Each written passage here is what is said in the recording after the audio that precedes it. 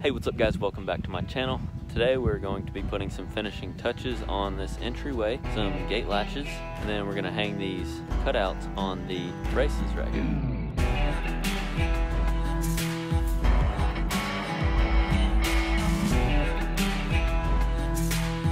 If you haven't seen the previous videos of this project, in the description there will be links of all the videos. So instead of just welding this right to this, we're actually going to be raising it off the fence a little bit. That way there's some dimension to it, like it looks kind of like it's floating out here, or it looks kind of 3D or whatever you want to call it. I think it's going to look real nice. I'm going to put one there and one there. And on these gates we're going to be putting a beefy stop to keep these from swinging, because after we grease these things, these gates will swing whenever it's windy. You wouldn't think, because these things are nice and heavy. Like it takes some, you know, like you can just tell there's weight to them, which I actually like. I don't mind, but I mean, they're not hard to move. Obviously, like I said, the wind will move them, but those greasable hinges are legit. Some people have asked me where I got these hinges. I got these from Railroad Yard, I think. But if you are in the central Oklahoma area, Stillwater, Oklahoma area, Railroad Yard and Stillwater still both carry these types of hinges. They got all different sizes, made to go over 2 7/8, made to go over 2 3/8. I seen some real big ones in Stillwater still the other day for like, I don't know, 4-inch or 6-inch. It was huge, whatever it was. So that's where I got those. But I have made my own hinges before. Like on smaller gates, I carry some 3/4 and some 7/8 rod and some pipe to slide over, and I've made my own a bunch. But the nice thing about these is they come with grease certs, which a guy could always do that to them also, but sometimes it's hard to make them yourselves whenever everything's already ready. It's worth the money versus the time to just buy them, especially whenever you're doing a project like this. Anyway, that's the first thing. Hang this bad boy.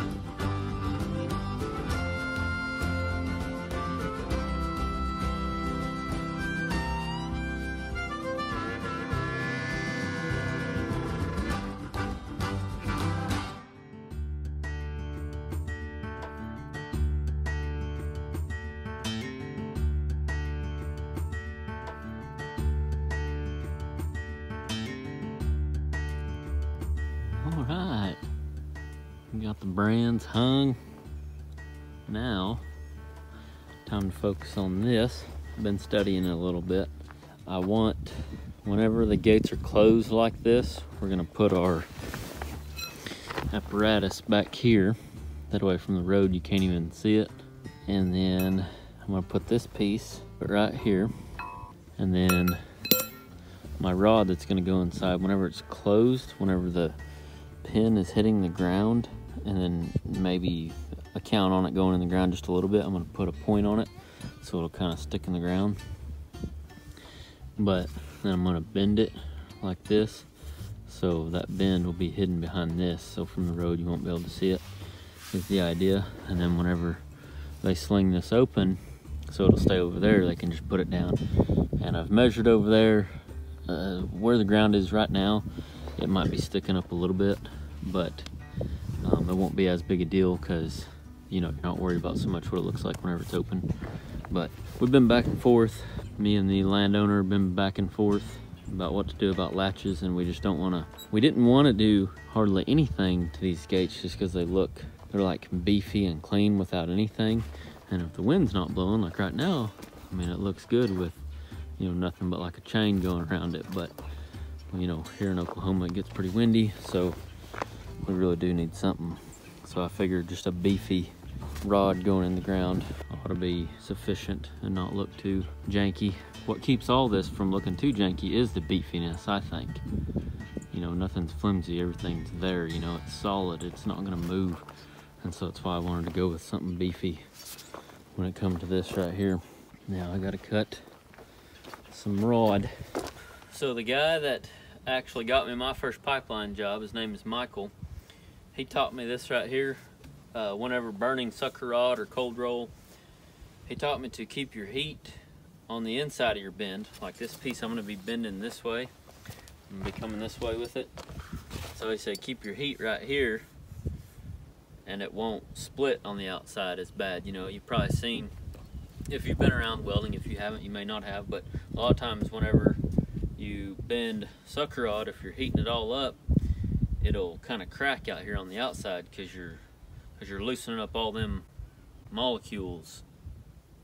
I guess I'm not a scientist. All I know is you're loosening it up.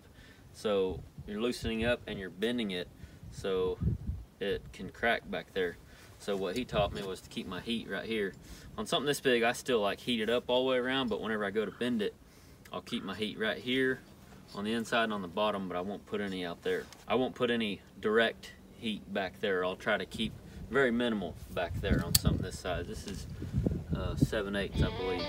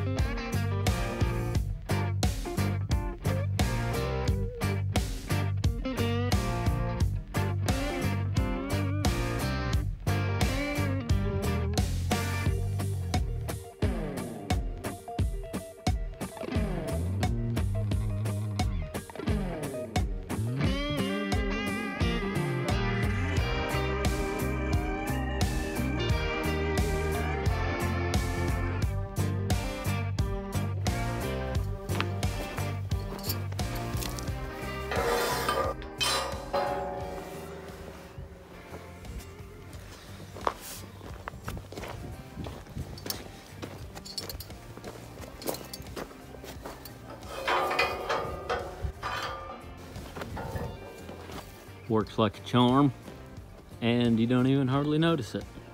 Doesn't take away from the gate, I don't think. That one there's locked down. The gates still look beefy, still look good. I'm thoroughly pleased. Thoroughly pleased.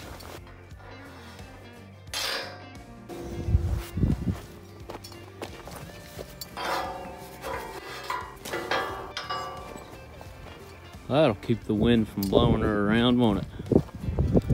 Yeah, buddy.